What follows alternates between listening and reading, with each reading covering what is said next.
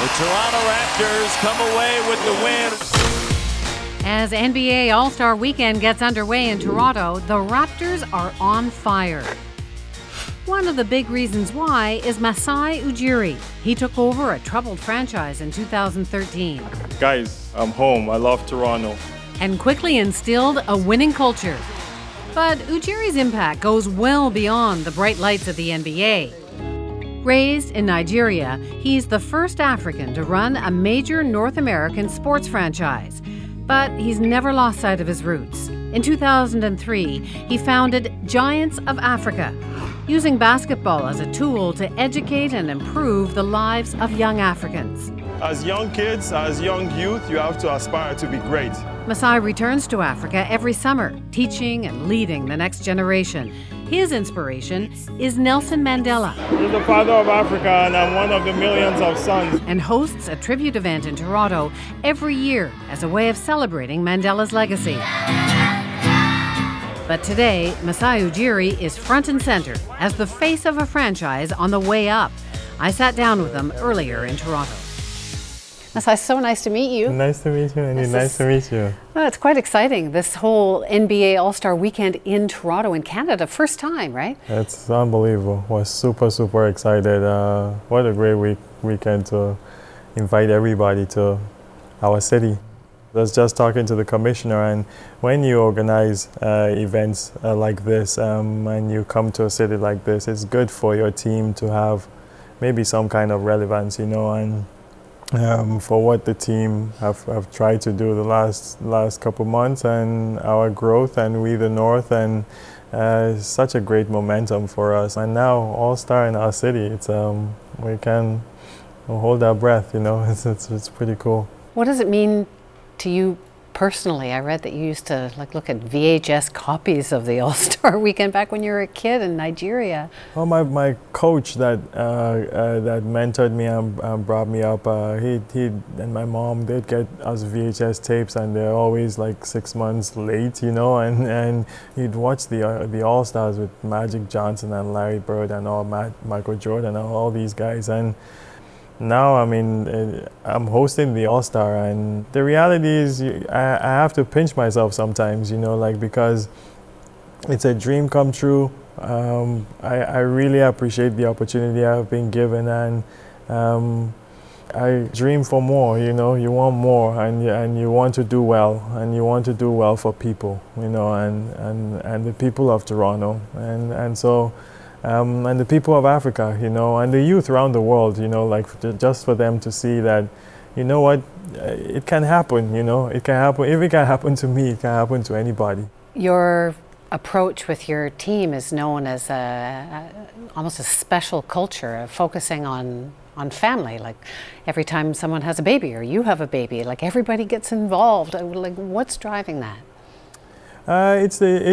It's that ability, I think, that I think everybody in the world has, is how do you put a smile on somebody's face, you know, like, or tell them how something is real, you know. You don't lie to anybody. You're always direct to them, but you're always honest and good. And I think your employees want to feel it, people you work with, people that you work for, everybody wants to feel good about themselves every day that they come.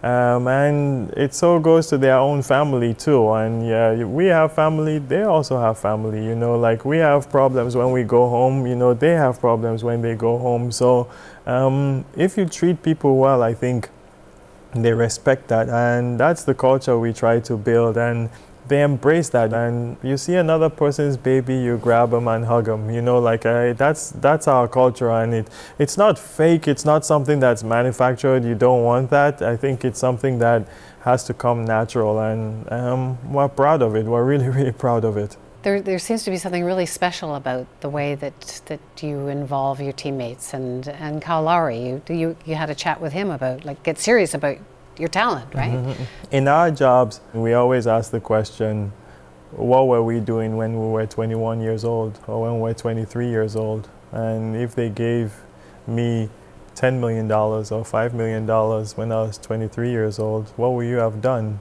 And I can't even say, I don't know. And if we're put in this situation where I was very popular and playing in front of tons of people, and now you have the world in your hands and you're still a young kid, we have to mentor them.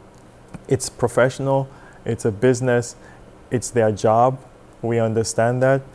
But at the end of the day, we have to mentor these guys because sometimes, I think it's Oprah that said when you, or Maya Angelou, I think she said when you know better, you do better. You know, and some of these guys are going to make mistakes, but look at Kyle, unbelievable responsibility he has put on himself, and growing from where he started to, that's on him. You know, like that's not any of us. Yes, we will talk or we have ways to advise, but that's him who has taken responsibility, and the credit should go to him. Could you fix the Leafs? I think Shannon is doing an unbelievable job. He's doing a great job, and it's on the way up. I know it doesn't, the optics is not like that now, but it's coming. Every year you do a tribute here in Toronto to Nelson Mandela. You met him. Why is he such an icon or a mentor of you? Meeting him was remarkable. I've never been in a room where you start to like get goosebumps as soon as a guy walks in a room, and you just feel a certain way and you feel special.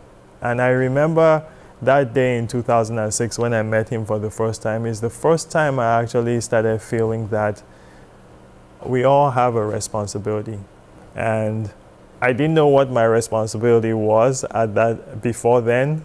As soon as I walked out of that room, I felt I have to go help other people. However, and you have to guide other people, especially if you have the means, especially if you have the opportunity. And now that I do, I think about it every day, and it came from a great man who fought for a great cause.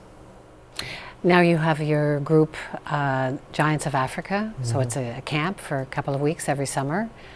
Is that about basketball, or what is that about? It started being about basketball and trying to find, you know, like the next giant. But after a while, you scout and scout for talent. I just started seeing that I looked at myself. I never played in the NBA. I was never good enough to even like be good in Europe. But look at where sports got me. And if you use basketball as a tool or sports as a tool, maybe it could get you somewhere. You could become a sports journalist, you could become a sportscaster, you could become a sports scientist. You don't have to play in the NBA.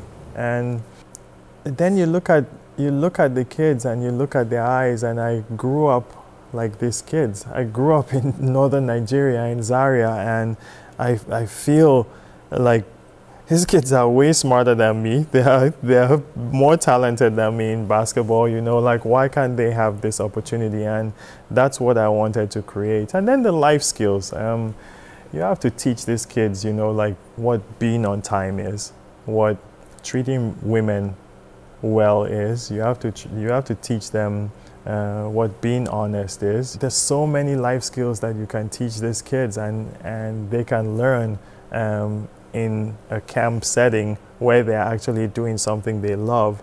So they're probably more attentive then, and they'll listen better. And we felt this is a great time with Giants of Africa to grow and to help these kids grow and maybe create other opportunities. And it's beyond Nigeria now. Yes, so we're in Ghana, we're in Kenya, we're in Rwanda, and next summer we're going to Botswana and Senegal, added to those 4 countries, which is, yeah, can't wait till August. This is how you spend your vacation? You're not busy enough. Don't tell my wife, yes, but yes, yes, this is a fun time for me because I'm going back to where I came from, and it's like home. It's home. This weekend, All-Star Weekend, you're the MC, you're the big guy in charge, giving the big speeches. You nervous? You know, my wife told me this morning it's the first time she's ever seen me like nervous. Yeah, and when I get to the situations like with you, you know, or speaking anywhere, I'm never nervous doing that because I can't shut my mouth. But this morning when I woke up at 5 a.m., I was nervous. You know, like I'll be honest, I was nervous. Yesterday when I woke up, I was nervous because, you know what, Toronto lives in my heart, you know, like, and everybody is watching Toronto now, and everything we do, we're hosting the whole world, you know, and I want us to do well. I want us to do good. That's how much I feel it, you know, so I get nervous about that. I don't get nervous doing trades. I don't get nervous, you know, like doing my normal job. I don't get nervous for anything.